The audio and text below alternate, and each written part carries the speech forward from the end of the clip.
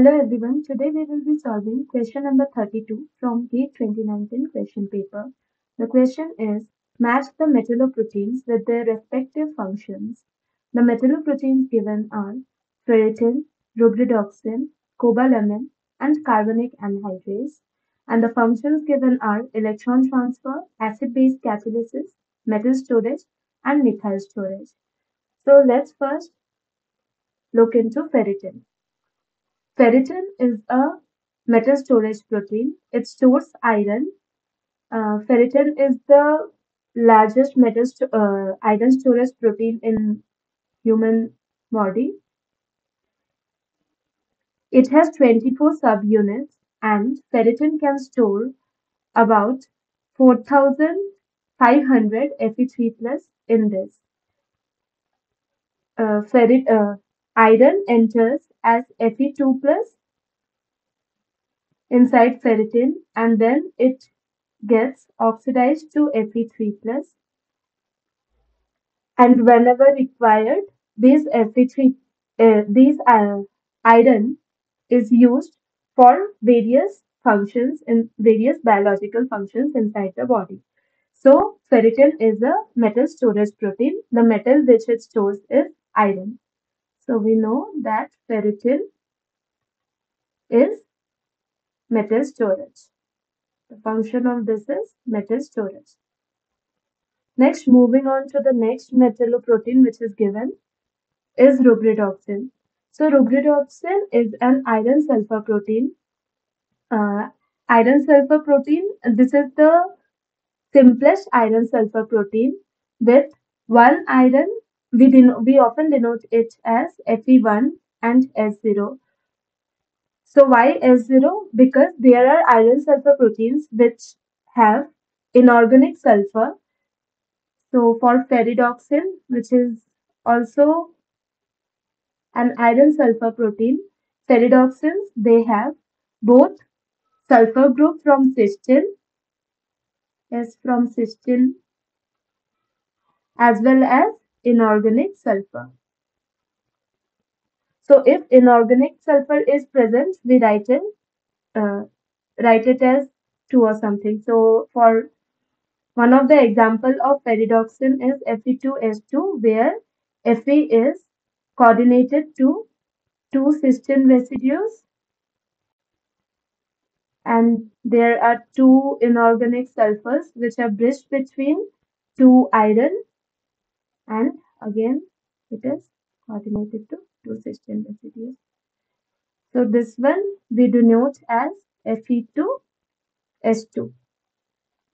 In this case, there is one iron. For rubredoxin, there is one iron, and this is coordinated with 4 sulfur from 4 cysteine residues. That's why we call these as iron sulfur proteins. And these iron sulfur proteins function is electron transfer. So now we know that rubredoxin, the function of this is electron transfer. Okay. Now moving on to the next metalloprotein, which is cobalamin, also called vitamin B12. This is the only vitamin which has a metal. We can see that there is a cobalt center present in this metalloprotein, and there is a corin ring.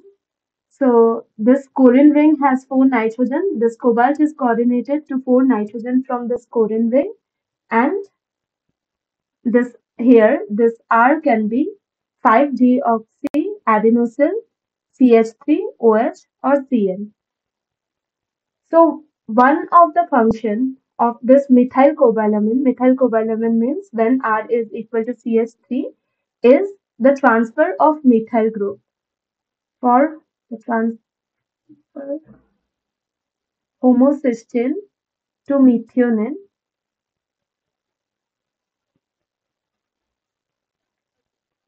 okay, so methylcobalamin CO3 plus transfers its methyl group to homocysteine to generate methionine and regenerate the enzyme-bound cobalamin CO1 cofactor. So in the presence of this methylcobalamin, Homocysteine can be used to generate methionine. So one of the functions of cobalamin is methyl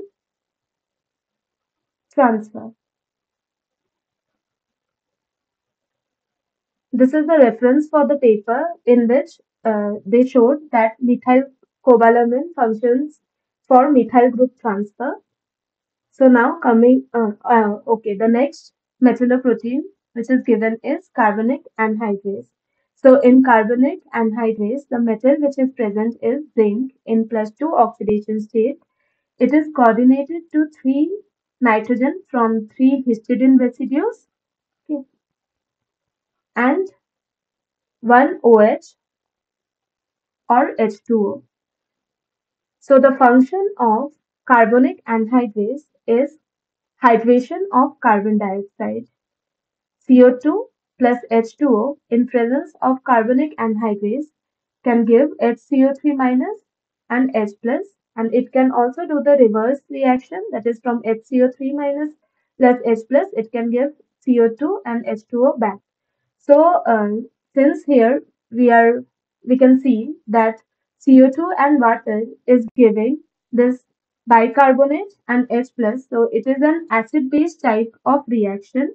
So therefore carbonic anhydrase function is acid base catalysis type of reaction. So now coming back to the question, we know that ferritin is metal storage protein. Rubredoxin's function is electron transfer.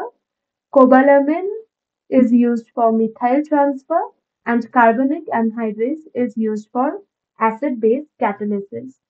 So ferritin, option number 3, that is P should be 3. These two are cancelled. Then Q2, rubredoxin, electron transfer. This is not the option. And here Q is 1. So electron transfer, this is correct. This is correct. R, cobalamin 4. And carbonic anhydrase S, acid-base catalysis, so S2. Therefore, option number B is the correct option for question number 32. To know more about this topic, please refer to the lecture series on bioinorganic chemistry by Professor Debashis Rai from Department of Chemistry, IIT Kharagpur. The link for the lecture series is given in here. Please go ahead and watch the video. Thank you.